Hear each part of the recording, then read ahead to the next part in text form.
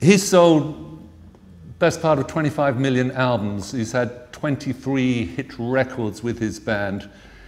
He's appeared in movies. He recently won an Ivor Novello Award for an outstanding collection of songs spread over many years. It's an absolute delight. You know who he is, and I'm delighted he's here. He is Gary Kemp. Thank you.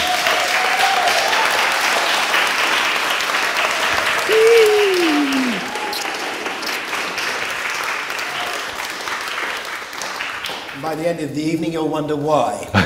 No, they won't. How? They'll be shouting more, more, more. You're sounding good, man, and you're looking fabulous. Thank you. Yeah. So are you. No, no, no. Lovely place. Shame they don't do Gothic TVs, really, isn't it? Oh, listen, they will. Give it time. We'll just stick a frame on this, and we'll get some fairy lights on it, and no one will not really know that it's not 19th century neo-Gothic. I really enjoyed rereading your book. I read it when it came out, and I read it again over the interim period, and I thought I'd better just do a catch-up here. And it just sort of reminded me that you and I shared very similar childhoods in a way, and we shouldn't quite be here, because we're both products of our own sense of reinvention, in a way. We both consciously and deliberately reinvented ourselves, repackaged ourselves, and we're both from the same background. We both had net curtains on the windows. We both had dinner at midday and tea at 6 o'clock. Yeah. Lunch didn't exist. Lunch didn't exist, no. Lunch was must be. My dad used to come home from work at 1 o'clock. He used to walk from the Angel right the way down to nearly at the end of Essex Road, the other end of Essex Road. And I'd come home from school and we'd have dinner then at 1 o'clock. Then he'd go back to work. And then in the evening it would be tea, which would be spam, mashed potatoes, that kind of thing. Cold, pretty much. Yeah. And then we both had a distinct disadvantage in that our brothers were Adonises, weren't they? But I don't think we would have succeeded quite in the same way if it hadn't been for that fact. No, I certainly wouldn't. I mean, certainly, growing up as a kid, on my wall there were guitars and a dulcimer that my dad made for me. I remember taking it to school once and getting a stone thrown at it. But and then on my brother's wall would be sort of Bruce Lee, Charlie George, and by his bed a pair of his football boots that he'd painted sky blue and lined with fake fur. I think you can put an exact day, let alone a year, to this image. Charlie George and Bruce Lee on the wall. But just to finish on that, we had another bass player in our band when we were at school, a great bass player. And then Steve Dagger, who started managing us a few years older, maybe Richard's here, I don't know, said, you've got to get rid of your bass player. I said, well, why? He plays really well. He said, well, he doesn't quite look like the rest of you, but there's another reason. He said, well, who are we going to get? He said, well, you've got to get your brother. I said, but he can't play a note. He said, no, but he's the best looking bloke we know. And I looked down the bar and there's all these women just talking to him. He was only 16. And I taught him as if that means anything in music. Can we start? You're growing up in Islington. You were born late 50s, turn of the 60s, when in 1959? 59. Yep. What was the Kemp house like? Was it just you and Martin? Yeah, it was. It sounds really quite impoverished. We rented a floor from a landlord, which was basically a bedroom, 2 bedrooms, a living room, a tiny kitchen, and that's it. No front door. There were 3 families. There were my aunt and uncle at the top, my cousin at the bottom, and then in the basement, an old lady who actually died and was down there for about 6 weeks before anyone realised. My dad thought there was something smelly that was infiltrating the house. But, and we all shared an outside toilet in the yard. So no bathroom. We would have a good wash in the sink once a week. Did you have a tin bath like we did? A tin bath, but it didn't really come out much. My dad used to take me to the baths locally, which I hated. I mean, I was a snob even then, because I'd see if the enamel had come off on the bath, I really didn't want to get in there. Hair on the floor. all of that, you know, the guy smoking a roll-up, you pour in the hot water for Very you. difficult to do that under a shower, though, isn't it? I mean, it just sounds like so long ago that it's a surprise that it's... That was England, though, wasn't it? That was England, post-war. I mean, growing up, it's and I was post-austerity as well. I know. You know, we'd never had it so good. Yeah, I know. I mean, it surprised me recently growing up, reading back on the time I was growing up, rationing didn't actually stop till 55, you know, and it's like, that could have been the Middle Ages for all that I was aware that rationing was in place. You know, it could have been the Black Death or the bubonic plague, you know, that rationing was in. But there was something that had happened that made my generation very different to, say, the generation of rock stars that came before. And that is that the working classes were becoming famous and were driving around in flash cars.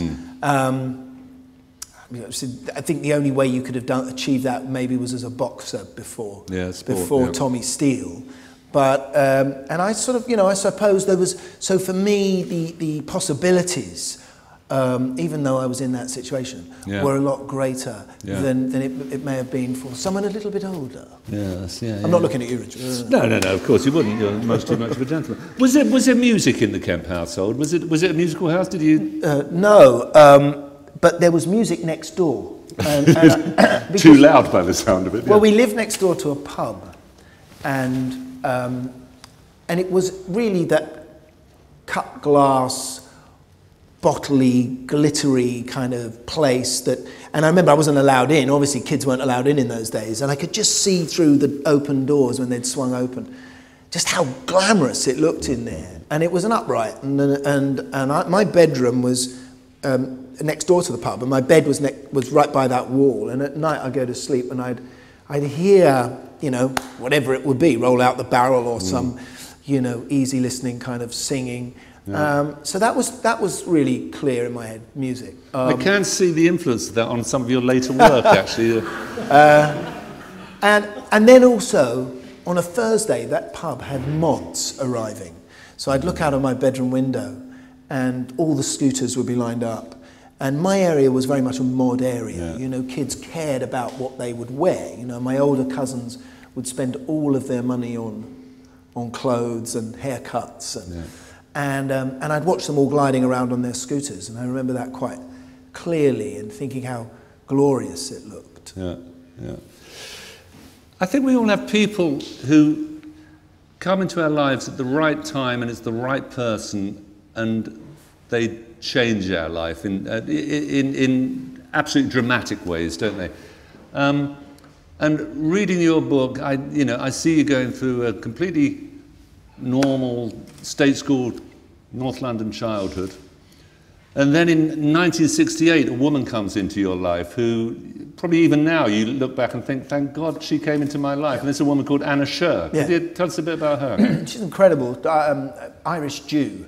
Arrives in England and just wants to teach drama, improvisational drama, to young working class kids. Before then, to have any chance of getting into films or TV, you had to go to drama school. And to go to drama school, someone had to fund it. So, you know, if you were going to be working class and an actor, your dad had to be a villain, probably, to pay for it. And she set this drama club up inside the council estate opposite to where I lived, and found myself going. I mean, I'd been out walking the streets since I was 5 without my parents knowing where I was going anyway. So I ended up going to this club, spending my pocket money, wasn't very much, going there, and suddenly got a part in a Children's Film Foundation movie called Junket 1889. And my generation was Phil Daniels, Pauline Quirk, Linda Robson, Peter Hugo Daly, Ray Burdiss. I mean, people who've gone on and done a lot all through Anna Scher? All through Anna Scher. That was my generation. I mean, obviously after that came Kathy Burke and people like that. But she had one method, and that was just to instill confidence in people. So no matter how bad you were, she would look for the little kernel of good and really focus on it, and then you'd feel confident.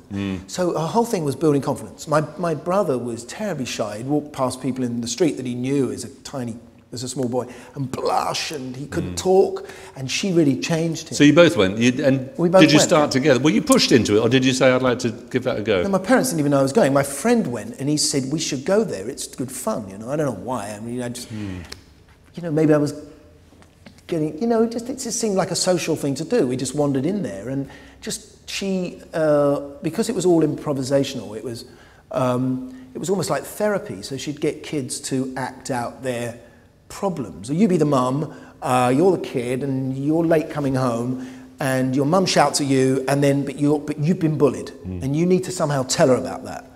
And so we'd act it out, and people would. It was like therapy, but we didn't know we were acting. And then suddenly directors would come down and start casting people, and eventually I got this part in a lead in a Children's Film Foundation movie in 1971, the year I started my senior school. I had to take 6 weeks off of school, which was great. What was that called? It was called Hide and Seek. Hold it right there.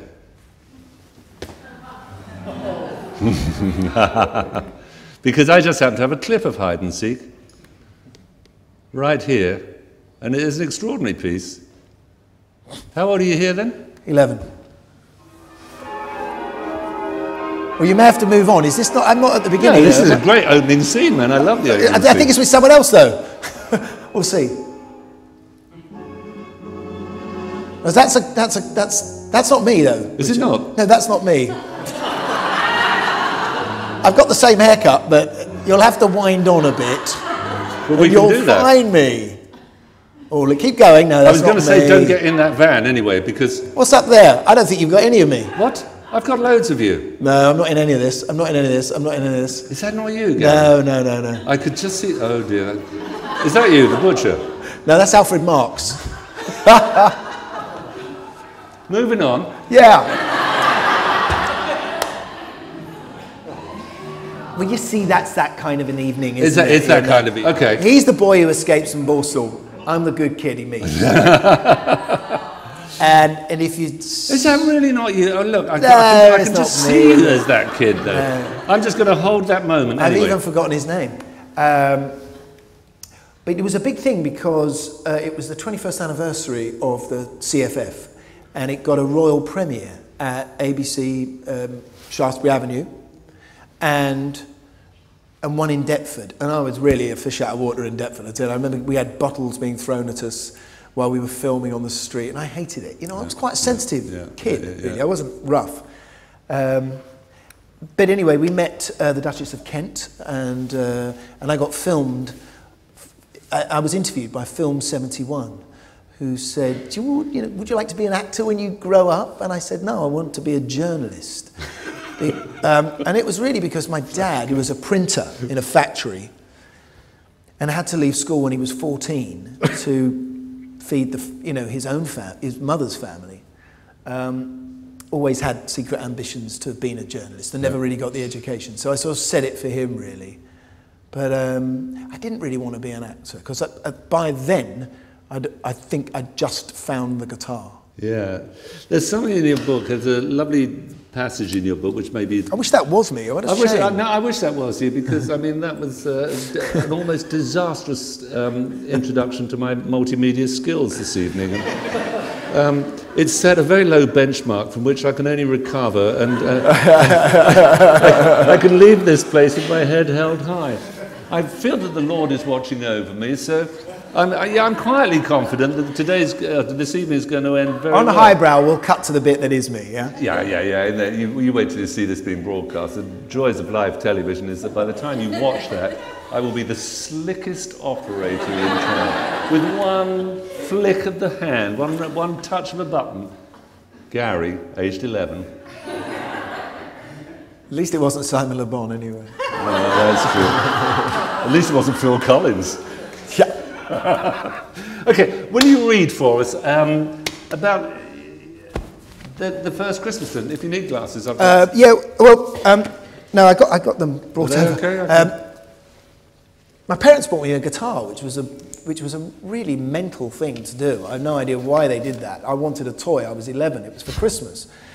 And, it came with this but we didn't play in a day book. I actually owned a guitar before I owned a record.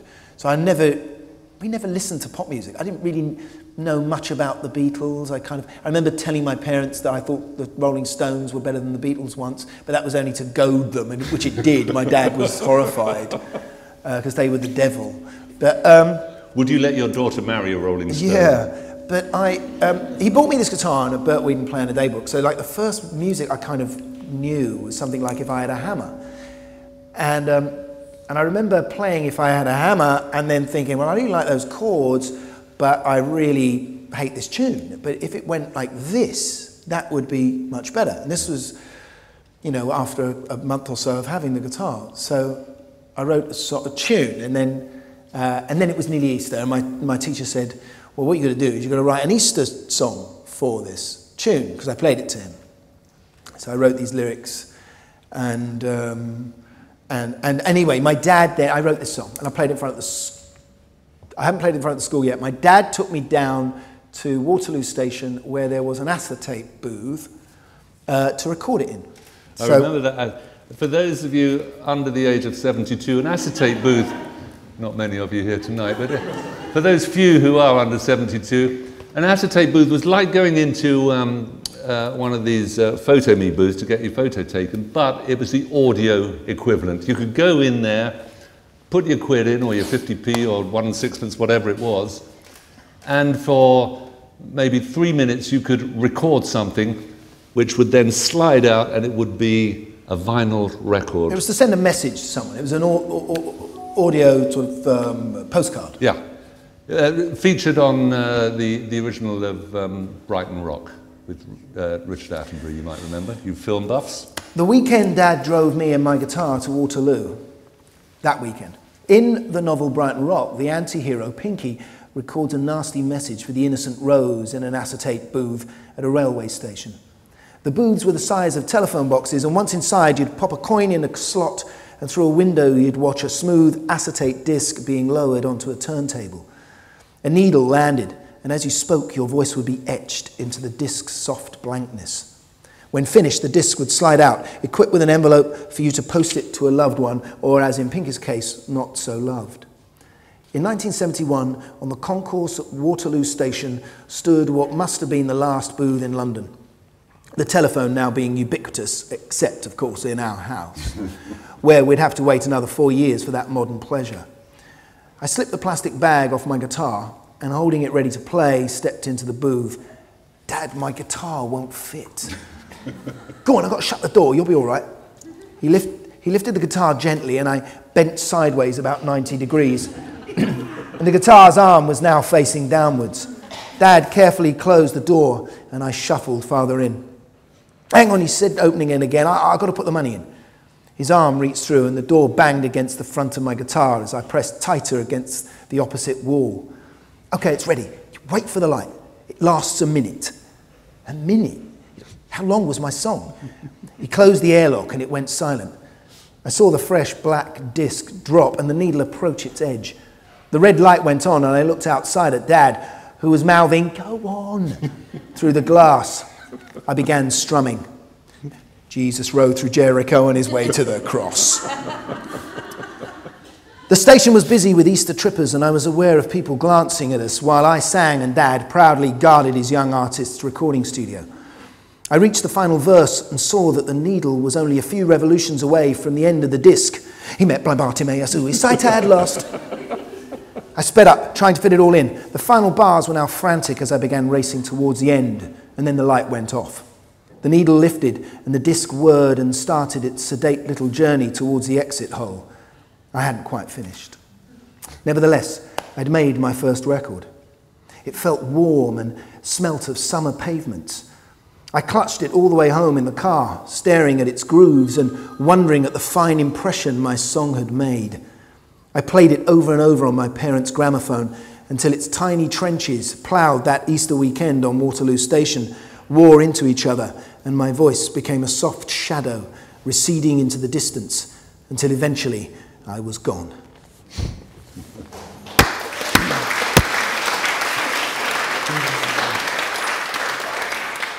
I must say, I've enjoyed this book so much, and not wishing to embarrass my guest yet.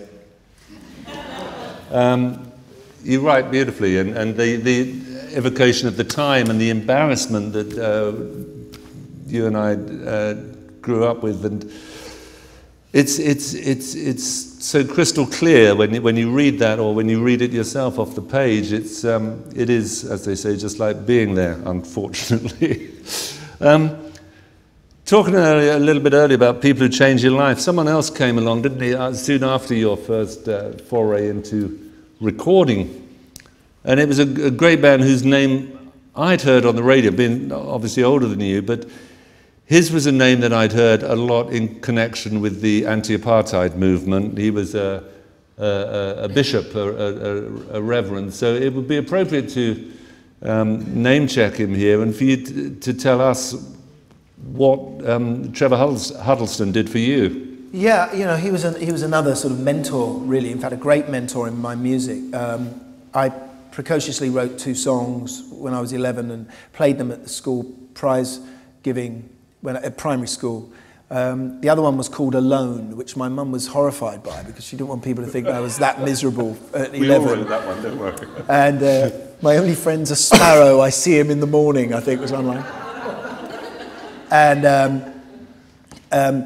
And Trevor Huddleston was giving the prizes away. He was the Bishop of Stepney. I didn't know anything about him, of course. And he met me afterwards, and he must have got our address from the headmistress, because you know, no one could phone anyone and tell anyone what was going on then. People just came to the door. And one Thursday evening, and I know it was a Thursday because Top of the Pops was on, the doorbell rang, and I looked out of the window, and I saw these kids all sort of circling on their bikes because there was a bloke in purple robes standing on our door. So they're thinking someone's died inside.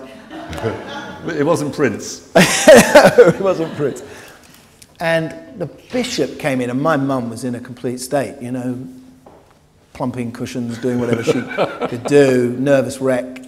And he brought me a gift of a cassette recorder, and they'd only just come out. Before then, it was reel to reel. And he said, every time you write a song, I'd like you to record it and send it to me in Stepney. And I made a connection because on the TV was Rod Stewart doing Maggie May. And that's when I thought, that's what I do. That's what I could do. And he also told me about how he was organising the first charity concert with The Who at the Oval, and how he'd just come back from Africa and given a young black kid a trumpet. And so I did this for a bit. You know, I sent him, you know, we recorded it, and we said, I never saw him for many years. But it inspired me, you know, to keep writing, and there was someone sort of listening out there that was much more important than anyone. Did you send him the tapes? Yeah. I remember we used to drive up to Stepney, and we used to post them through his letterbox because he never seemed to be in. So he was in Africa. Anyway, years later, he got in touch with me when the band was successful, and he's because I'd agreed to do an anti-apartheid concert at Clapham Common, and I was going to sing Through the Barricades, which I'd just written.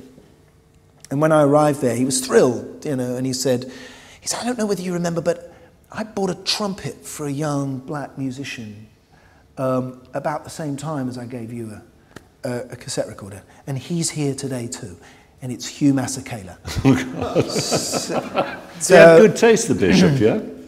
You know, it just planted little seeds. And I think, you know, it'd be great to do that to someone else, wouldn't it? Absolutely. You know, at some stage. Absolutely. No, that's a wonderful... So, you know, my parents were here, solid as a rock, always loving, always supporting. Anna Scher and the bishop. Yeah. And so I felt a responsibility to do something, to make it work. So you're watching Top of the Pops and you see Rod Stewart. What else are you watching then? You're watching Bowie? Is Bowie around? Yeah, I mean, I didn't buy records before T-Rex. Yeah.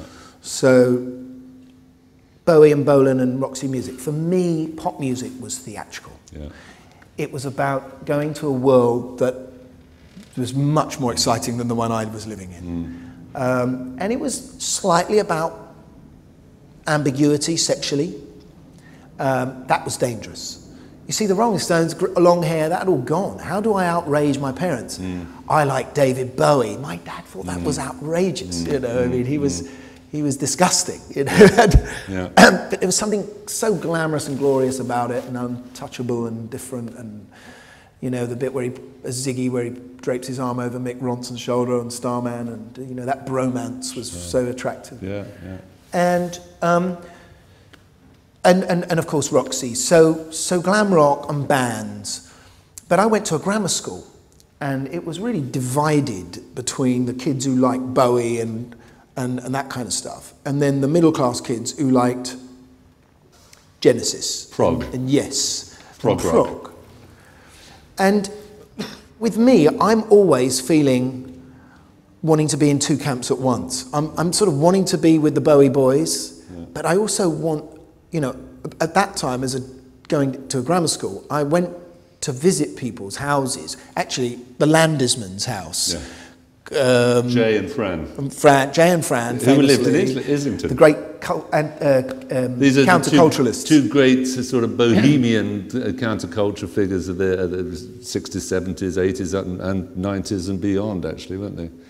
And I knew their son, Miles, and Cosmo writes for the Times, obviously now. And I went there. It was the strangest house. It smelt weird. That was garlic. I never smelt that in my life. They had this weird oval pot hanging on the wall, which was a wok, which I'd never seen. Wine. I mean, I didn't know anyone who drank wine. Is this the other side of the Essex Road from you? Yeah. And you know, and they ate pears for savoury food. You know, avocados. It's just wrong, isn't it? It's just It was all very weird, but it was a kind of strange house. You know, there'd be old tennis rackets thrown on the staircase, and cushions that were falling apart, and you know, posters peeling off the wall, and yet they had so much more money than we did, you know. But it was something inspiring about it. Books, theatre, and I was always sort of looking culturally for something a bit more, and so I probably did buy a few Genesis records and Yes records, trying to get in with that crowd. You growing up then, so early mid-70s, you're sort of hitting your teens, you're 14, 15, 16, and then you've got another beautiful moment coming along in music history, like, you know, you can wait for 20 years and then two come along together. You get your glam rock and your Bowies and your Roxes and so on, and then you get punk rock. Yeah. And you got those two within, what, 3 years, like we all did, but, you know, for someone your age, that is quite a double whammy, isn't it, coming along? I mean, unquestionably, you know, I think, you know, the 70s were the great time for youth culture. And it was all coming out of England. So we're having glam, and now we're having punk. And in between all of that is soul, the soul boy, and dancing to black American 12-inch records. But I was in a little band with some older guys. I'm never going to be able to sing later, you know that. Yeah, you'll be fine. You know, doing kind of bit of country, bit of jazz funk, bit of Stevie Wonder, and a few of my own songs. And then Steve Dagger, who was older than me at school, Steve went on to manage Spandau Ballet. He said, we've got to go and see this show that's on Saturday night at the Screen on the Green. And we knew about it because one of the kids who was in Steve's year was now assistant manager at the Screen on the Green, a guy called Steve Woolley, who went on to be a very famous film producer and run Palace Pictures. And so we went to this gig, which I'd kind of heard a buzz about, the band, and it was the Sex Pistols, supported by a band called The Clash, their first ever concert, supported by the Buzzcocks. Never heard of any of them again, did we? And when I arrived, it was quite extraordinary because it was like a Bowie concert. There was all the Bromley contingent all buzzing around the front, wearing fancy clothes. And then when the band came on, I mean, for me, it was The Clash, you know, with their legs sprayed apart, covered in paint in boiler suits, noise happening. And of course, then when Johnny came on, and it just blew us all away, you know. And I felt terribly embarrassed. I think I was wearing bell bottoms or something. But the next morning, I had a rehearsal with my band, and I went in and I said, I'm leaving. I said, and I don't know what I'm going to do. But no more Doobie Brothers, no more Doobie, no more Long Train Coming or anything. And the next September, so a few weeks later, so at that gig was my brother and Steve, my brother, 14, and Steve Norman, who was going to be in my band, eventually our band. Yeah. And we went to school in a few weeks later, down into the music room, and we came across this other kid called John Keeble, and who had a little drum kit, and we just started playing super fast songs, like, you know. So that really was one of those sort of key moments where you just see something and think, it's changed my life. That's what I want to do. Yeah. And then at that point we didn't have a singer, but and the only reason Tony Hadley was called in was because he was taller than anyone we knew, and he was the only kid we knew with a leather jacket. Yeah, good enough. That didn't need any explanation. That's what they call a no-brainer. He's in the band, man. And so he passed the audition. Yeah, I bet he did. Yeah. And then, well, you know the bit about the other bass player. Poor Richard. My brother didn't end up in the band for another 2 years. Right.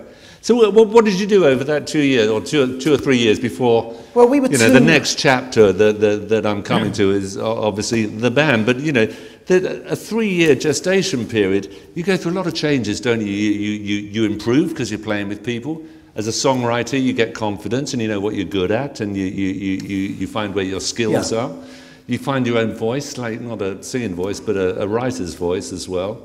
Were you doing all that stuff? Were you thinking, I'm going to be if you like, the Pete Townsend of the band? I'm going to be the one who writes the material and dictates where the thing goes? I was writing songs, but at that time Steve Norman was also writing some songs, but we never wrote together. I'd never written with anybody. I really liked writing on my own. But I think we were getting our showmanship together, our craftsmanship, but we were too young. We were too young for punk, too young for power pop. It wasn't our generation. Yeah. We were just missing it. But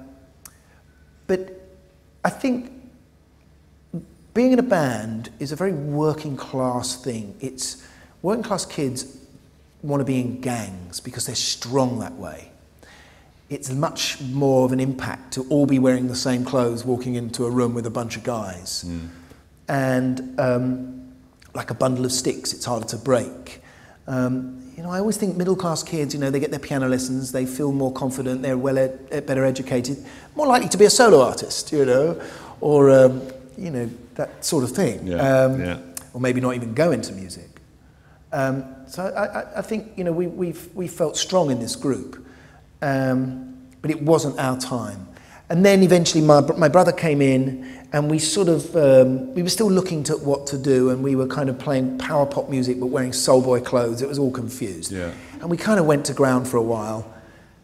But what we didn't realise was our turn was about to come, primarily because of a Welshman called Steve Strange and his mate called Rusty Egan. Yeah. Well, I heard about Steve Strange because he came into my dressing room when I was in the Doctors of Madness and said, I'm going to change my name to Strange because I enjoyed your gig so much. I asked Richard the other day what his real name was, and he said it's Strange. Well, sadly, yeah, and it gets better after you leave school, I can assure you. But no, he came up to me in the dressing room after a Doctors of Madness gig in Newport or Llanfair, and said, that was really bloody great, mate, and I'm going to change my name to Strange. I thought, yes, of course you are now. Just go away. Needless to say, it was the bane of my life for the next 3 years, and even to this day, people said, am I anything to do with him? Which I take rather badly, and I wish he'd never brought it up. Anyway, we find ourselves, but that's a lovely link, Gary, because we find ourselves in a London club culture, don't we? The fag end of punk has gone. We've got a little bit of Echo and the Bunnymen and Teardrop Explosions are all gone. And then we've got people playing synthesizers with 2 fingers, like, what were they called? Orchestral Maneuvers in the Dark and people like that. Not quite yet, but it's coming up. I can see Kraftwerk. Because it's actually only 1978. We're actually a 70s band in many ways. And we were looking at some photographs the other day, and they were all taken in the 70s. Soho was, I'm sure you remember, was a really dark, bizarre place with sort of, models upstairs and this was a very poor time, not only in here. and not full of alfresco dining, for certain, unless you had no choice. And Dagger again said, "We've got to go here," and he showed me this flyer, and it was Bowie night. Yeah. Bowie validated by the end of the 70s had validated dressing up like a woman if you're a man, soul music, Berlin, electronic music, and so you go to he said this is we've got to go here. This is run by some. A lot of the kids were there for St Martin's, and we knew some of the kids from St Martin's Fashion College, and I never forget seeing this strange guy with a quiff dressed as a Cossack on the door, and sort of waving his cigarette over people's heads like a wand, you know, saying it's £2 to get in, and then going downstairs, and I was surprised that he was my age, you know, so no one here was older than 21. And going down and hearing this throbbing electronic music, because Rusty Egan, with Love and Hate tattooed on his hands, had been to Berlin on this kind of... Berlin had become this mythical wonderland for everybody, you know, mostly because Bowie had recorded there, but because it was this little island of fun going on in a sea of misery, it seemed to us. And everyone sort of thought it's like, you know, the Weimar Republic living again. And he brought back a load of electronic music. And that's what he was playing along with Bowie and Iggy Pop, anything that Bowie had ever blessed, basically. But it was really about the kids in there, because the kids were unbelievable. I'd never seen clothes like it. They'd made most of their own. They weren't shops selling it. You know, shaved heads, makeup, fringes down here. And the quiffs, I remember, like, literally a 5-minute walk from here, where the centre point is. I remember seeing a quiff come round the corner a minute and a half before the person on it.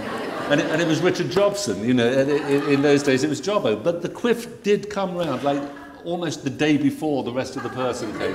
It was that extreme. And you had clubs like Billy's, you had Legends. It was Billy's, this is Billy's that I'm talking about, Billy's, Legends, and then, of course, you had the Blitz. And so... It's around this time that you formed a band that we all come to know and love. Basically, you know, Dagger had kind of informed me of the history of rock and roll. And it kind of went, you know, the first rock and roll, English rock and roll, that would have been Cliff Richard. Pop music in the 60s would have been the Beatles, psychedelia would have been Pink Floyd, glam would have been Bowie. Punk was the Sex Pistols. What is the next big thing? Well, maybe this is the next big thing, and if it is, then it should be you guys. So it was an ambition before we even had the music, because we knew we had to get rid of all the old power pop stuff, and we hadn't played for months. And gradually the band members started going down there, and we chipped in and we bought a synthesizer. And I took it home and I wrote what became the first album. And we thought, we want to be the house band here, but all these kids here hate to go and see bands, because by now they'd rejected bands. They were the stars. Well, that was a great idea, but we managed to make it work. And we made it work by not playing conventional places, but by playing at parties and events.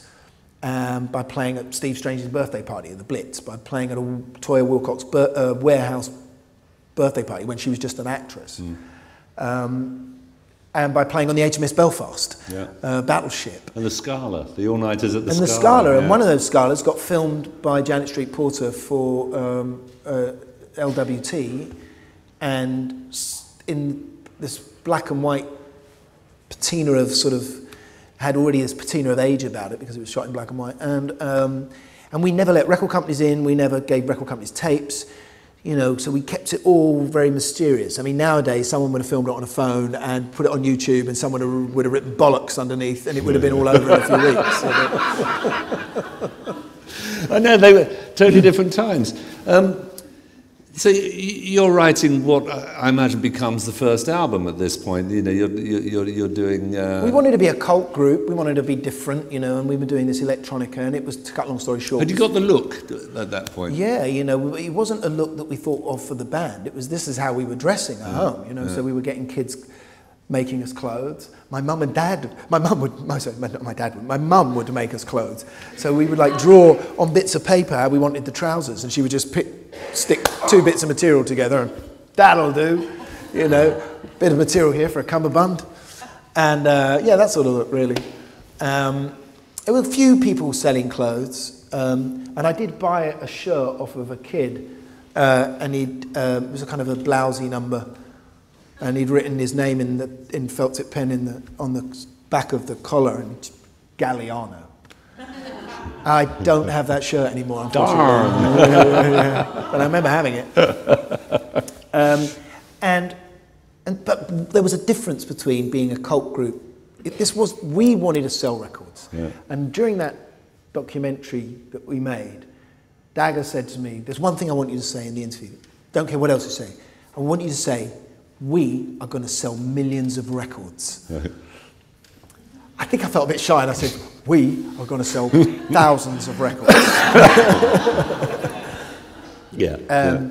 Because we grew up buying singles. Yeah. You know, to us, the charts were like the Football League. Yeah.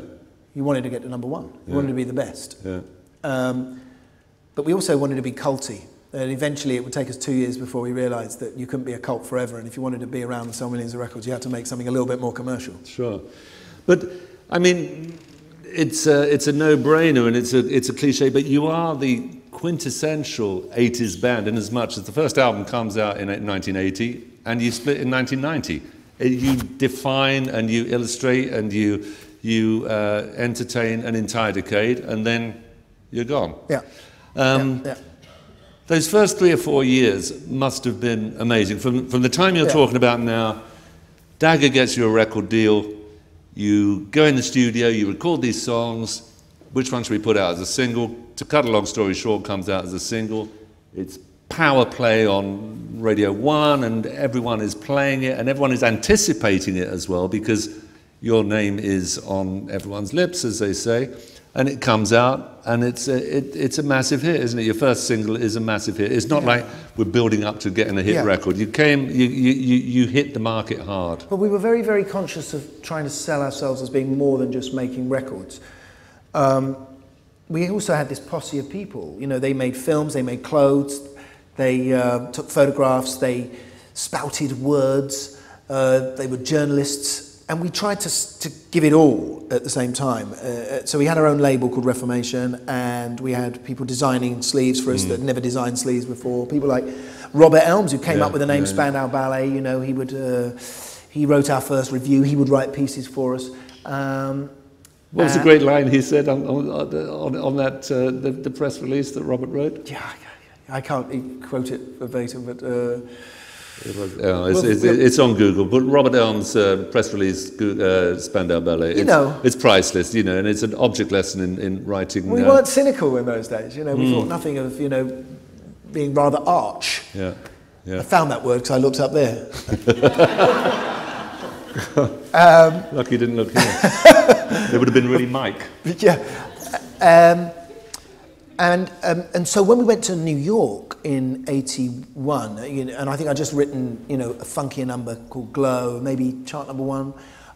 We went to New York. We took there were 21 of us, so we thought we can't play a normal place. We played the Underground Club, just below Warhol's offices, for Interview magazine, and we took all these fashion kids.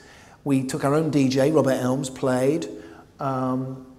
And Rusty Egan was there, and then we did a big fashion show before we went on. And one of the models, actually one of the designers, I think, was Sade, who at that time didn't even know she could sing.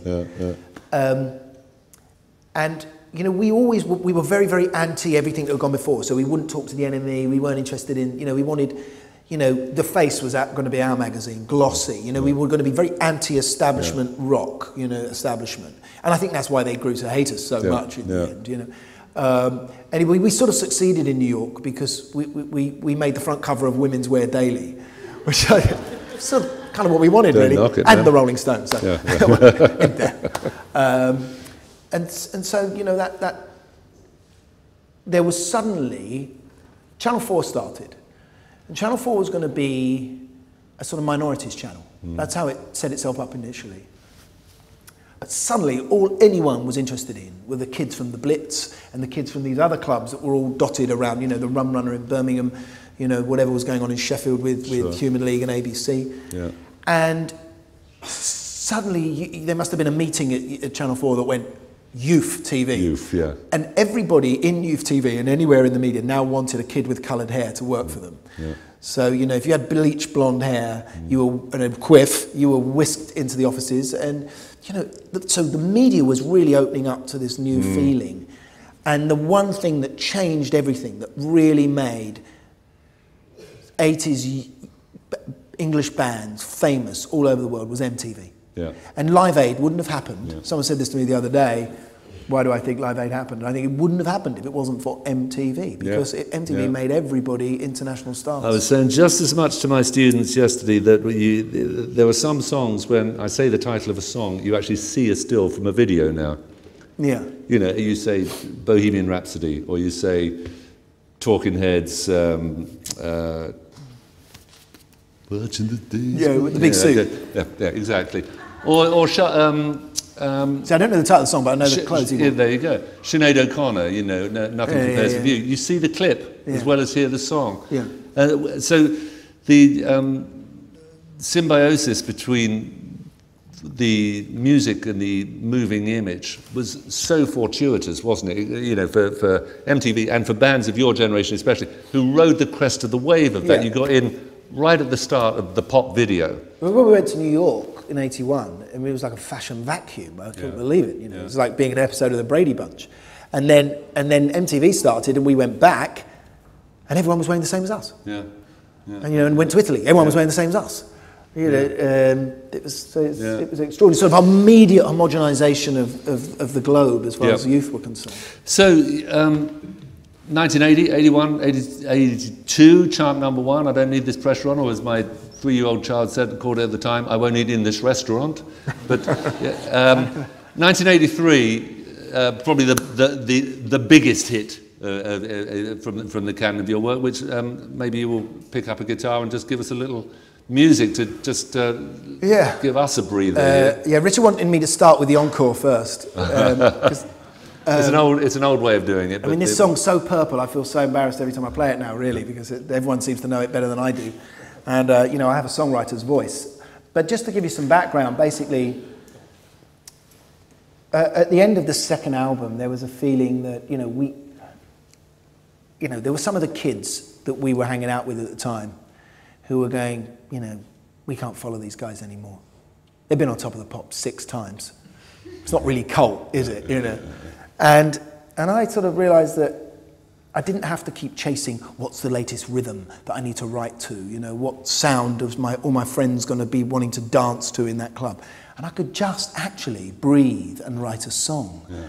And it would not be written from the beat upwards, or the riff, it would be written just Were you writing on a guitar generally, or on a keyboard? Yeah, on a guitar. The first album was a lot on keyboard, and then generally on guitar, and I had a bit of an unrequited sort of passion for someone at the time, and I remember she gave me a book, Lolita, and I think I may have pulled a couple of lines out of there for this song, but I was a bit embarrassed about writing this song because I didn't want her to find out it was about her. So I think I said, you know, why do I find it hard to write the next line when I want the truth to be said? But really, I don't think I know this song. Okay. But to be honest, the song I wanted to write was an Al Green song. So, because I'd been listening a lot to Marvin Gaye and Al Green, and I've spoken so much I won't be able to sing the high bits. I'm sure you will. I don't think the audience tonight will probably know this, so they probably won't be able to sing along with you or help you out at all, I wouldn't think.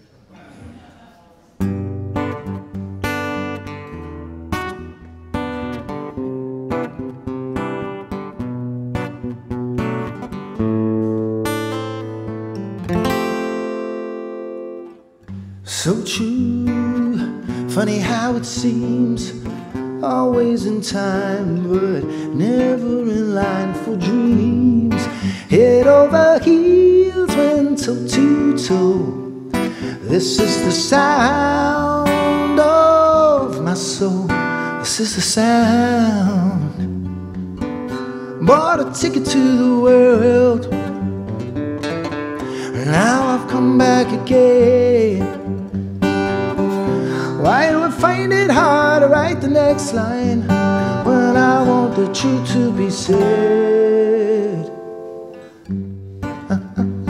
I know this much is true.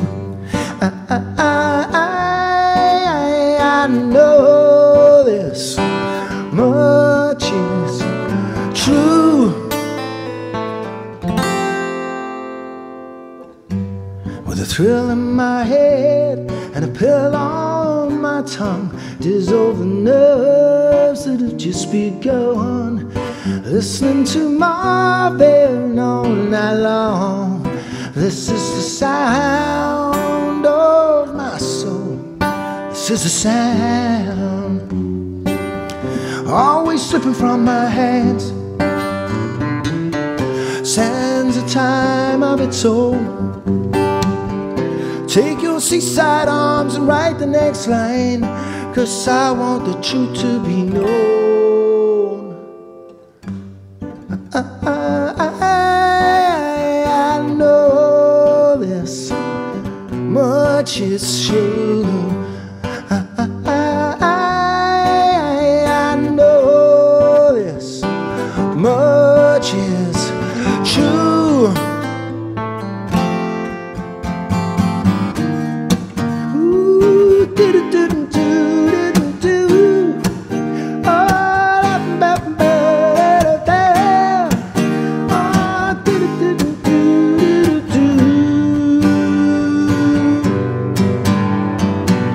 I bought a ticket to the world, but now I've come back again. Why do I find it hard to write the next line when I want the truth to be said?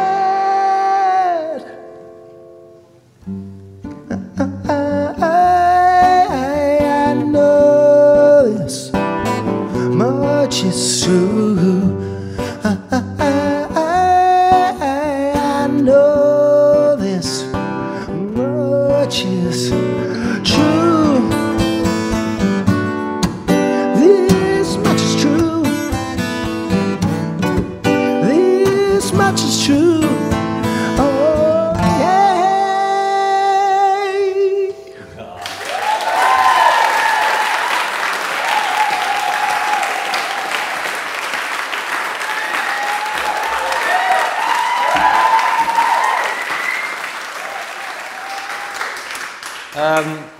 Heading towards its 4 millionth play on US radio, that song. What would that be back to back? 3 minutes times 4 million divided, It was 4 million. It was. I got the award last year, and it was basically being played back to back from the minute it came out till now. the moon. Oh yeah, it was good. And I think the reason it has done so well is it crossed over into. It's just a beautiful song, man. Black radio. Gary Kemp wrote that. Hold on. I'm not going to let you take anything away from it. That is a piece of songwriting class, and it is beautiful. What was it like being a pop star in that madness, in the middle of that madness, the mid-80s, when you were gods? You know, you were up there. You were the gods of the day. What's it like?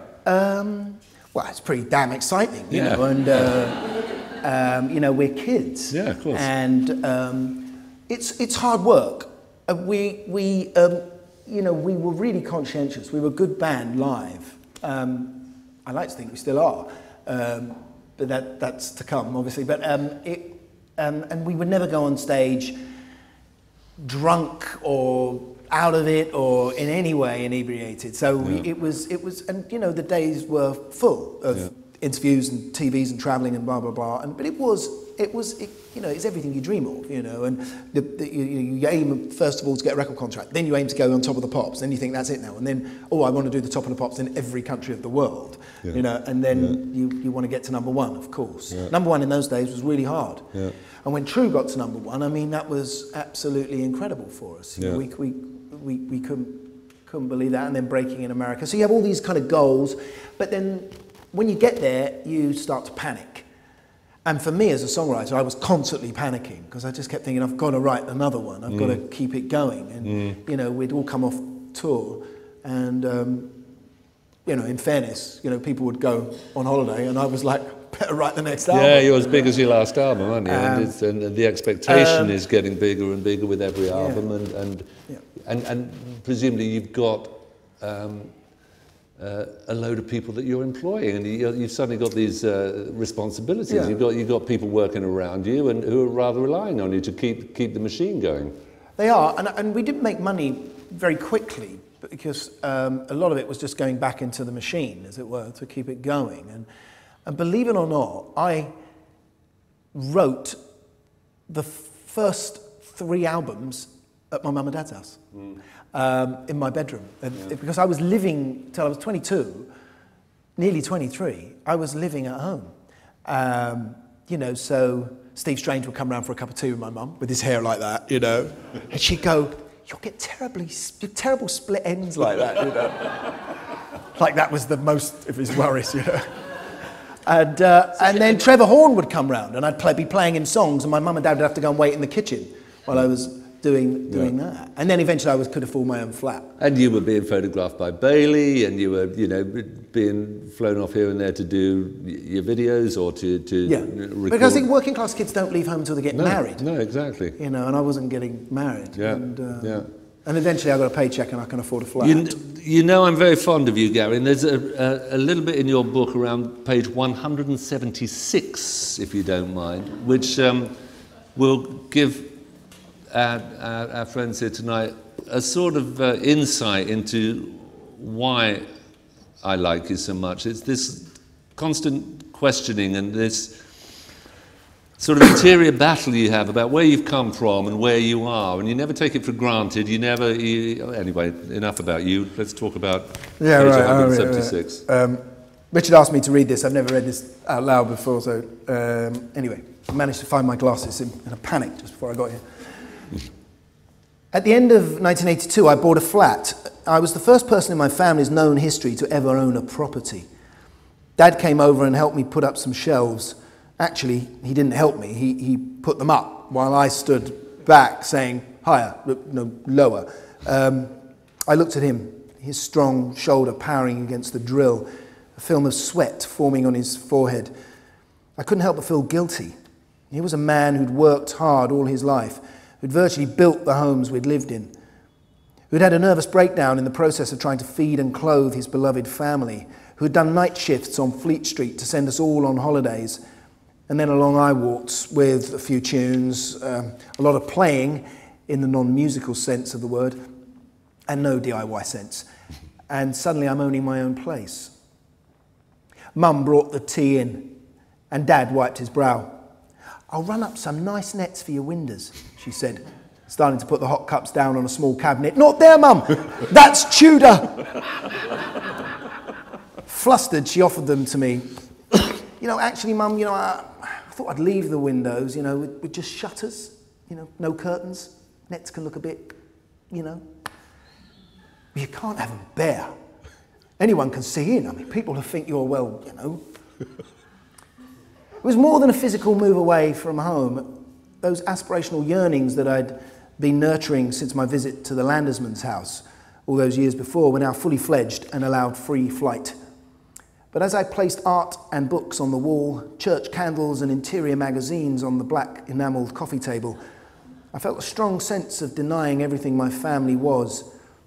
I sat on my William Morris chair, designed by the esteemed architect Philip Webb, I hasten to add, and with a glass of claret in my hand and something light and choral on the stereo, I realised I'd become middle class.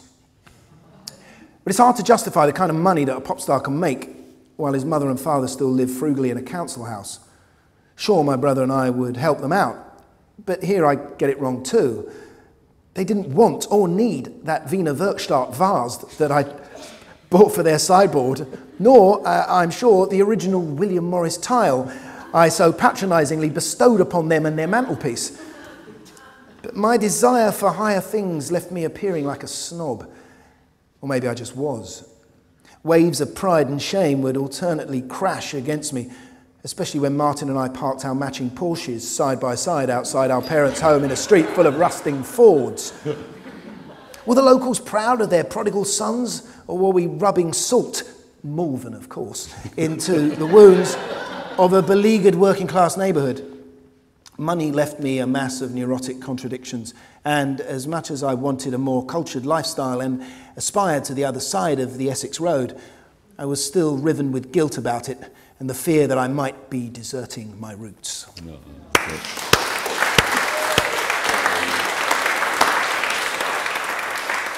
I think there's something wonderful about that, which is why I don't feel any shame about subjecting Gary to the indignity of reading that, because I think there's something wonderfully confessional about it, and open and unself-conscious and unpretentious, which is a side that people who only know Spandau Ballet may not know about my good friend here.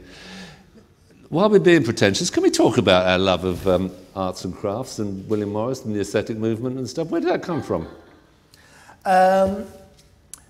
It started just, you know, I guess wanting to look elsewhere for things.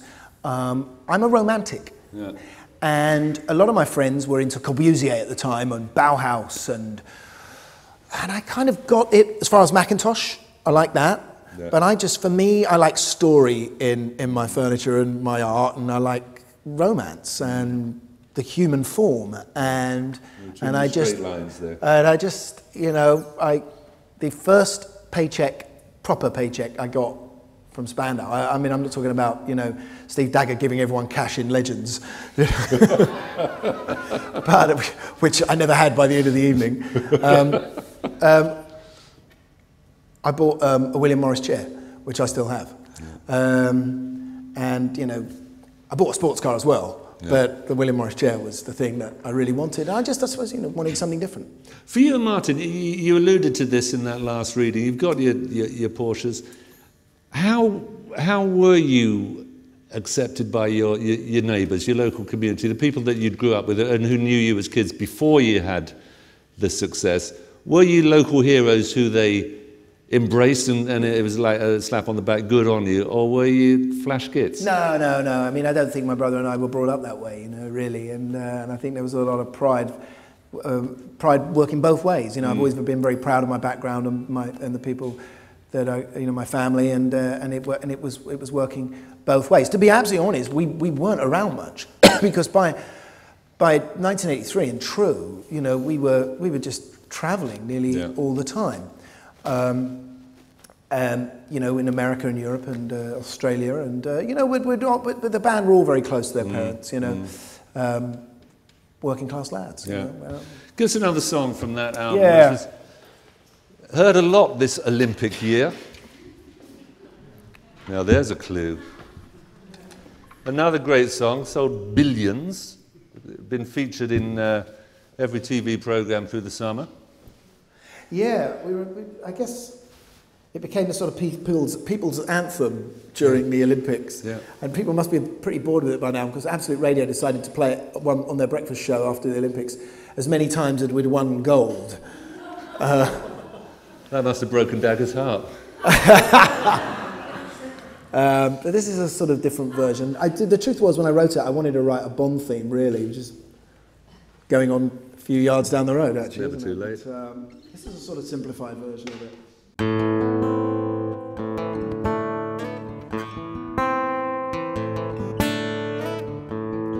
Thank you for coming home. Sorry that the chairs are all worn. I left them here, I could have sworn. These are my salad days, slowly being eaten away. Just another plate for today. Oh, but I'm proud of you, I'm proud of you. There's nothing left to make me feel small. Luck has left me standing so tall, yeah. Gold, I always believe in your soul. You got the power to know you're indestructible. Always believe it, 'cause you are gold. I'm glad that you're bound to return. Something I should have learned, you're indestructible. Always believe it.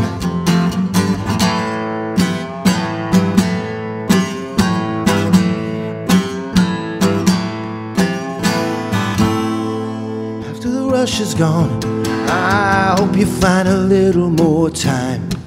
Oh, I remember we were partners in crime. Only 2 years ago, a man with the suit and the face, I knew that he was there on the case. And now he's in love with you, he's in love with you. My love is like a high prison wall, and you could leave me standing so tall. Yeah, yeah.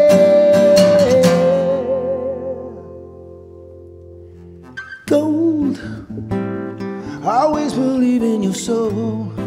Ah, you got the power to know you're indestructible. I always believe it, you are gold.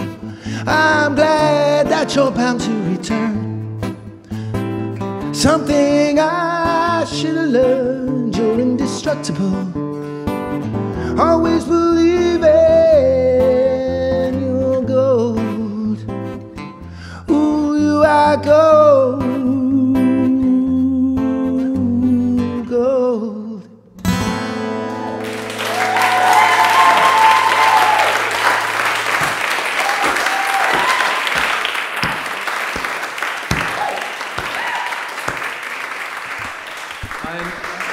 I imagine it's no coincidence that the bossa nova version of Gold comes out just in time for the next Olympics. Is that right? In Rio? Perfect, well, man. We thought, why wait? we're on the closing ceremony doing Gold, followed by Duran doing Rio. I mean, it was a perfect match. Perfect. Yeah, there you go. It never happened. Oh, a beautiful link, man, because I wanted to talk about this. With the Live Aid years, if you like, the Band Aid Live Aid years when it was you and it was Duran Duran and it was George Michael and, you know, it was this huge sort of very public, maybe pseudo rivalries being played out in the public eye. Was there ever a rivalry between you and Duran Duran, for example, or? You By know, any chance? this is bizarre, isn't it? But you know, we were fighting for the world, and at the end of the battle, they kind of got most of America, and we got all of Europe, and we've got to call it quits. We'll share Australia, but can we have the biggest song in America, please? You know, I mean, these are kids, you know, who are doing this, and just working class, ordinary blokes who are, you know, having, you know, millions of kids deciding what they wear, what they listen to, what they do. I mean, it's an extraordinary amount of power, but none of us really got what to do with that power, other than make ourselves some money, except Geldof. And I was, typical of me, I was in an antique shop in King's Road, standing in the window looking at something. Can you get that out of the window, please? And when Geldof pressed his face up against the glass and saw me, came in and said, "Did you see that extraordinary news report on Ethiopia last night? You know, Michael Burke." And I hadn't. And he just said, "You know, it's been going around in my mind." And I wondered, do you think that we could make a record, you know, us and get Duran, get Sting in, get, you know, Weller? Yeah. I thought that's like no chance, you know. But I said yes, you know, and I said, "I'm going off to Japan, let me know, give me a call," you know. But I'd never thought it would happen because we all were so competitive, you know. Boy George, who'd been the cloakroom attendant at Blitz, you know, just like hissy fit kind of beautiful boy. Yeah. Had now got the most beautiful voice in the world and was selling records everywhere. Anyway, but I got the call I can't remember what my pseudonym was at the hotel. I think it was usually my old tour manager's here. He probably knows. I think it was one of the characters from Brideshead Revisited. So, you know, pompous wanker. I think Geldof called me when when I finally answered the phone. Not Lady Marchmont. No, Charles, and it was on, and we went. You know, but none of us knew how to do charity records because no one had done one before. We didn't know how to do that humility, that humble, you know, I'm being altruistic and face. Yeah. So the night before, we were all getting pissed with Duran Duran at Tommy's Pop Show in Germany, and it was just unbelievable. I mean, our best player for this match of two, you know, teams was our drummer, as it always is. The drummer's the hardest drinker in any group. And he got stretchered off within the first 10 minutes before the Twiglets had even arrived. Oh, it's not looking good for the boys from Islington, is it? But it did end up, I think, with my brother and John Taylor, the two most beautiful bass players in the world, apparently, just staring at each other at about sort of 7 in the morning or whatever it was, with their minders either side of them, you know. And one of them just gave in, and that was it. But we flew then on private planes to London, and we got in a Daimler Princess car, which we did at that time, you know. So we're going to do this record for starving people in Ethiopia, and we're pulling up in a Daimler Princess car, film crews all going, and my brother gets out, and I could see it's on YouTube now. He gets out, and he stands by the door, and he goes, "We're back." Spin doctor, yeah. But the vibe in that room was incredible, you know. There was this weird Irish group. We thought, why are they here? They don't sell any records, U2. Right? And then just a load of people. And that was one of the greatest. You do tell a lovely anecdote about arriving at the studio, and you guys have all arrived in your various limos and stretch limos and rollers and Damers, and one of our more esteemed participants in this recording arrived on foot. Well, yeah, because as soon as we got out of the car, you know, my brother's doing the "we're back" thing, I could see coming up the road in an old Mac and a scarf and a copy of The Observer under his arm, Sting. And I looked at him and went, oh, bollocks. You know, at least he had the sense to park his Daimler Princess around the corner. You know? But I think Live Aid and Band Aid, but Live Aid especially, was realising that that power could be used. And I'd like to put it into context, you know. The 60s, the counterculturalism of the 60s, was about sort of dropping out completely. Going out and just sort of, you know, making daisy chains and dancing a lot and complaining, mostly. It didn't really work. At that time, it didn't do anything at that time, and of course, then you know, in the fields of Altamont, that dream got destroyed, and we played around with glam rock for a bit, and then punk came, and punk was about being outside of the establishment, but kicking and screaming and trying to kick the doors in and burn it all down. What our generation did, I think, probably from experience, was try and change something properly from within inside, using our commercial power. And we did change a lot, you know. I mean, the general feeling towards, you know, from the government and Thatcher at that time was really not being very bothered about what was going on elsewhere outside of Great Britain, you know, unless someone was invading one of our islands. But we gave people a vote that they never had. So every 4 years they would put a cross in the box, and that was democracy. Suddenly there was a moment when you could change something with a postal order or a checkbook or you know, a piggy bank. And that sense of people power that was given to everybody, really by Geldof in 1985, never went away. And now people think they have more. And I actually think you can trace back the kind of distrust in institutions. You know, my dad would pull his forelock at everything. You know, it kind of grew out of that, really. Yeah. No, I buy that. Will you do a song with me? Yeah, we'll do a song. We'll do one of yours. A song that we've done a couple of times together. This is one that I wrote for my missus, and she's here tonight, so that's lovely. I love playing with Gary because he's always really self-effacing and said, I can't do much, I just chug along. And the next thing you know, he sort of changed his song around and they're selling 25 million copies. Look at that. It's a song called A Sleek Dry Yell, which is just an anagram.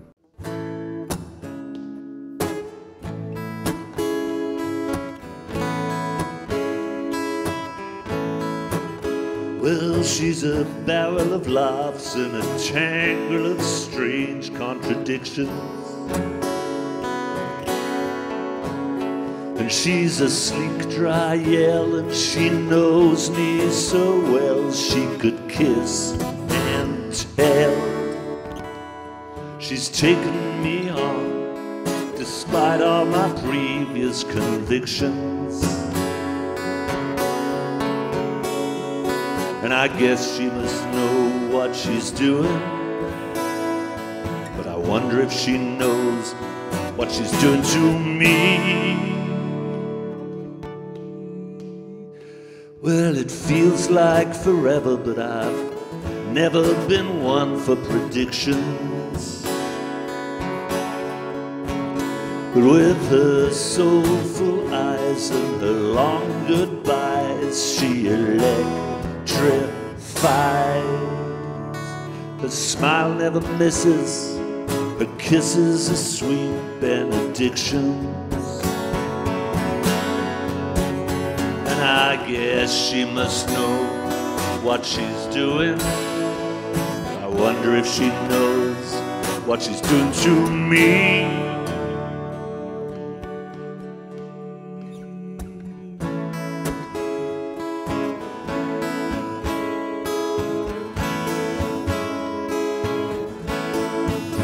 Well, she's got this face just like a goddess from South Polynesia. And it's easy to say, but she blows me away like a cosmic ray.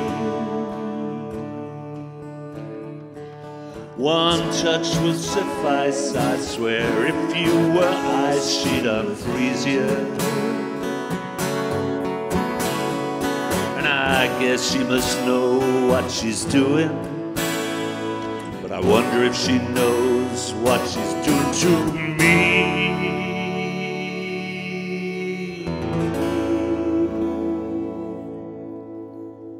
Thank you.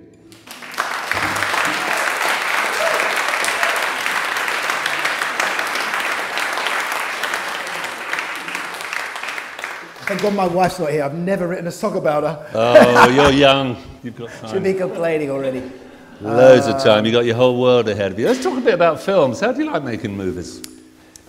Yeah, I like it. I've liked very much doing The Craze because, these real characters that we could get our teeth around. I think it was sort of, people thought it was very strange when they heard that two blokes from Spandau Ballet were cast in it, I was very thin at that time, with longish hair, and I remember with my brother going round to Aunt May's house, and the Craig family, I have to say, were given money for us to make the film, or for the film company to make the film, because they were worried about the insurance and them causing a fuss. So it was like, yeah, have some money, and we went round to Aunt May's house at the top in Bethnal Green. We took a big bouquet of flowers. She's actually got a little shrine to Ronnie and Reggie there with their sort of cigarette lighters. Sweet, really.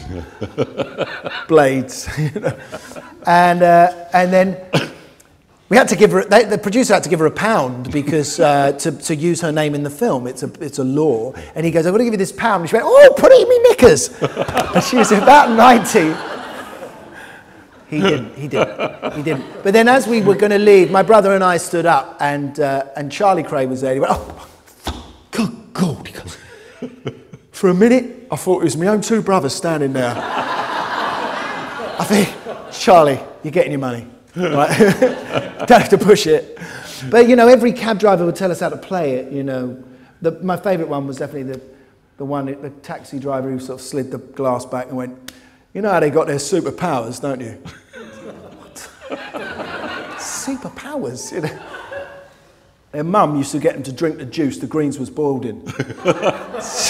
Good to know. Yeah, it's good. I use that as a, and then, but I think it seriously upset the band. Obviously, you know, it wasn't, you know. Had you finished by then anyway? No, it was. What was that, 90? Well, what really finished all of this was club culture. So, you know, when we started, we really promoted the idea of being in clubs, and we made 12-inch mixes, and we said, you're the star out on the dance floor, you know. And we didn't even go on the road on the first album. And then club culture grew and grew and grew, and like sort of Frankenstein's monster, it came back to eat us all. And suddenly, by the end of the 80s, kids didn't want bands. They wanted to take E and dance to DJs. Yeah. And so it was kind of, the timing was right anyway, but I think, you know, there was a sense of disloyalty within the band that Martin and I were doing the movie, and I'd kind of had enough of maybe writing and squeezing it all back into the box, and I could sort of... You'd effectively been on the road for 10 years then, had you? Yeah, and I could sort of see what the future was, the near future was not going to be good for us, and I just thought, I'll get more into this, and went to live in LA and did The Bodyguard and various films there, and did you have any idea when... Never played with Spandau Ballet for the next 19 years. Yeah, when the band came to that end, did you have a plan B? Did you think, I'm going to be an actor now, I'm going to, you know, that was that part of my life, and now I'm going to move on, or I'm going to write for other people, I'm going to make solo albums? I was fed up with music. I never saw myself as a solo artist really, and I wanted to make films. But making films is really a disappointment if you're a writer, because they're only ever other people's words. Yeah. And then you do some really great work and it ends up on the cutting room floor. So you're not in charge, you know. And I was coming from a culture that was really in charge. We were talking to someone who went to see Ginger and Rosa last night. I am on the cutting room floor now. Oh, are you? Yeah. Oh, I'm sorry. Well, not all of it, you know, but... We'll have a whiskey. 3 seconds remained, but they're priceless. But you know, my marriage broke down, and I did then go to my guitar, and I did do an album, which I'm very proud of, which is a sort of folk album. But it was a long time after that I really decided I wanted to get the band back together, and it was because I was doing this 5.1 remix of a live show video, and I thought, my God, we could play. You know, why aren't we doing this now? Yeah. But by then, you know, 3 of the band had taken me to court for the publishing, and it was a bit of a mess, and, you know. So how long did that messy sort of litigation animosity hang? Was that for Well, you know, I never wanted to do another Spandau album, and that didn't help. And then, you know, it's not uncommon for people to start fighting over the only bit of the business that is still making money, which is the songwriting end. And it was a weird day, the day the judgment was passed, and I never lost, but Spandau Ballet were destroyed on the steps of the High Courts, and I went into Soho, and here was a very different Soho to the Soho that where we were running from Skinheads in 1978. Here was a Soho where it really was al fresco, and, you know, a street full of gay people, openly gay, you know, I mean, just an absolutely wonderful place. And not decrepit, and I sort of didn't really even raise a glass of champagne. I had a little bit to drink, thought I'd go home, and went home, turned on the TV, and there was someone bloodied lying on the floor of a street, and I looked at it, and it was the street I'd just come from. Someone was trying to blow Soho back to 1978.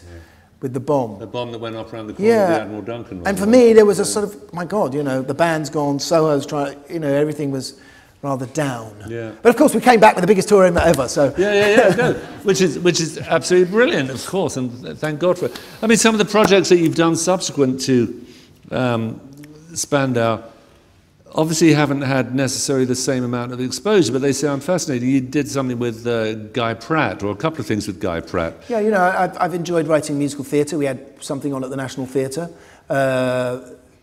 albeit briefly, but it worked. Yeah. I enjoy mixing theatre, and I like acting on stage. Yeah. And I think in the end I like performing most of all. I like writing, but, you know, being an actor on stage is much better than being filmed. You did the play Art, didn't you, here in the West End? Yeah. But I have to say, nothing has beaten Spandau, and when we got back together 3 years ago and we did our, world tour, and the tour of Britain was the biggest tour we'd ever done.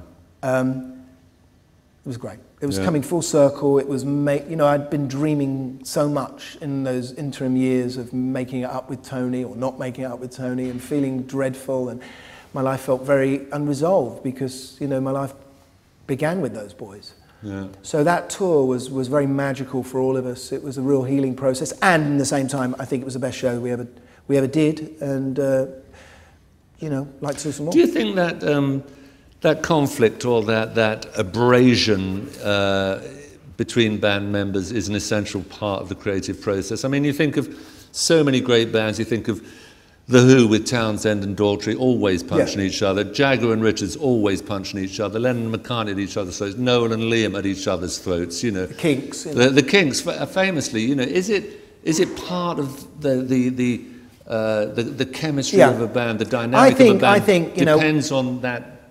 Having two strong individuals trying to outdo each other? In a way, I wished it had sort of been more like that in Spandau, and there were more people writing. But I think that what makes a great band is that none of the individuals could be a great solo artist. Yeah. But together you are something utterly unique, and you're stronger than the individuals concerned. I'd like to think that a great band is one where you can't change one single member, of that group. And I think at the moment, while people are all still alive, that's the way it should be. Yeah. So what's the future? We're working on a film, a documentary, which I'm very excited about, and a book will be announced. We are in negotiations for we want to get back on the road at some stage. Yeah. Cool. Yeah. And I was lucky enough this afternoon to hear a snatch of a song that you're working with a very talented singer-songwriter called Tim Arnold, who's here tonight to sing a song with you. Yeah. And is this give us a bit of background on Tim's this lovely, interesting man who wrote music to suit Shakespeare at one point, and he says he'll tell you better than me. He's a beautiful singer-songwriter who lives just down the road in Frith Street. And as the Soho Hobo has written this wonderful album about Soho and about the characters who live here and about what it is to be part of this microcosm. But it is a microcosm, the album itself, because it can be any major city in the world, really. But it's a beautiful album that mixes theatre and song. And I was really drawn to it. And then he asked me to sing a little bit with him on one of the tracks, which is beautifully produced and will be coming out soon.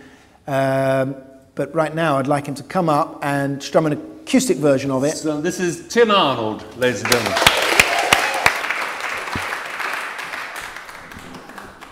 Say hello, Tim. Hello. Tim's been doing a great show, by the way, a few nights at the Soho Arts Theatre, which includes totally nude fan dance, which is not ugly, I have to say. But he doesn't do it. It's someone else who's doing it. Because your mum was a Windmill girl, wasn't she? That's right, yes. My mother was the youngest ever nude at the Windmill Theatre. It's good, isn't it? If she were here, she'd be standing up saying, yes, but I was in EastEnders for a year last year. Which is true as well. And Tim sings this beautiful song, beautiful melancholy song, while lovely Lydia is doing her fan dance. Well, she's doing her fan dance. But she's not here, unfortunately. Will you do it? Yeah.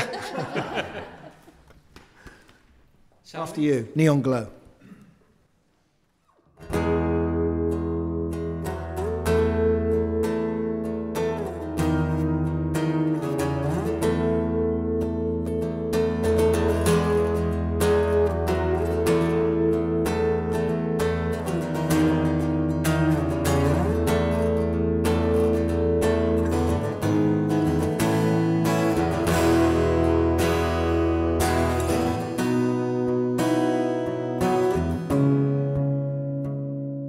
Take a ride down Bateman, I'm straining my tie, lights crawling out the window of the Lorelei.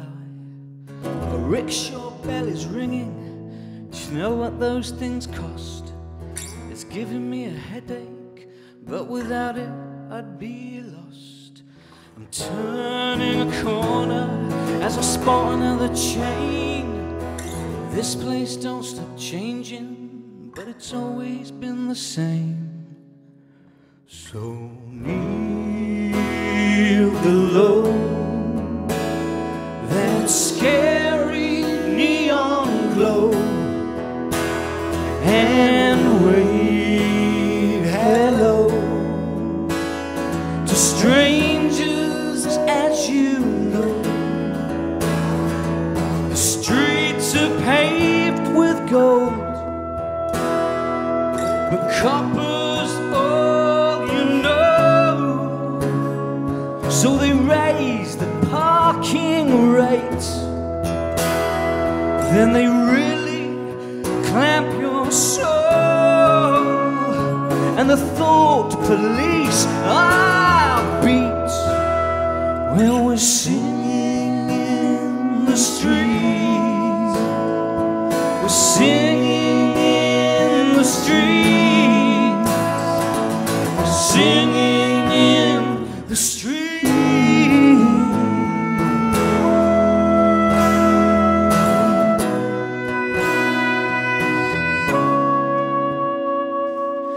Everyone called Tony is a captain of a ship. Bar Italia to Tino's, Pulcinella, Sunset Strip. Let's hear it for the ladies, give them all a serenade. Madame Lewis, Queen Bergonzi, Madame Lewis, Madame Wade. Never seen such heroes in a square mile stretch. So miss the chance to dance in this Toulouse-Lautrec sketch. Just kneel below that friendly neon glow and wave hello to strangers you might know. The streets are paved with gold, the copper's all you know. So they raise the parking rates, then they really clamp your soul, and the thought police are beat when we're singing in the streets. Singing in the streets. Singing in the streets.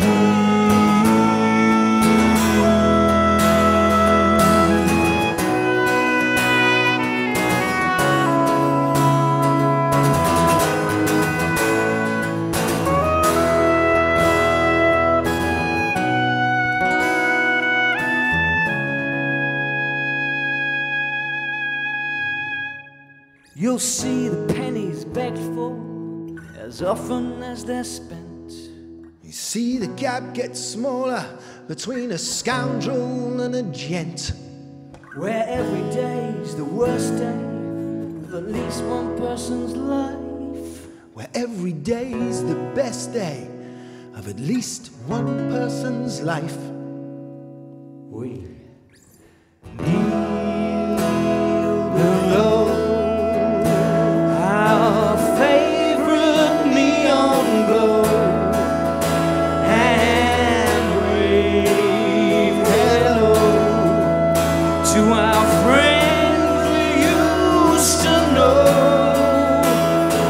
They're singing in the streets. They're singing in the streets. They're singing in the streets. They're singing in the streets.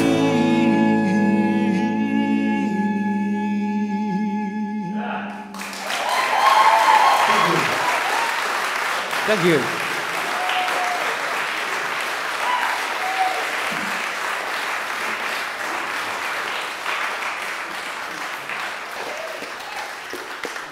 This is the House of St Barnabas Charity for the Homeless. If you could put what you can afford in this hat, we're going to give that to the charity as well. Thank you very much for coming. You've been fantastic. Good job.